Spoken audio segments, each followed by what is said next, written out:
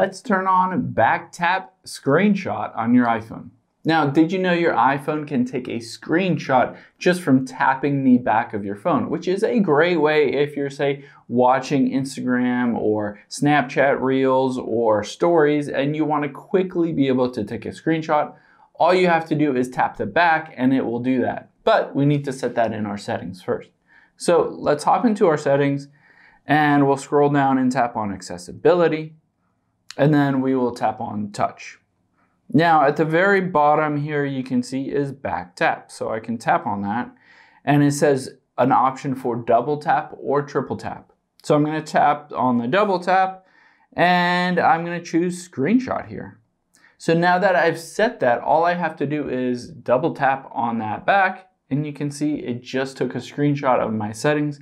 Of course you can change this to whatever you want and also set something for a triple tap. If you want something else for a triple tap, you can change that to whatever one of these options they have.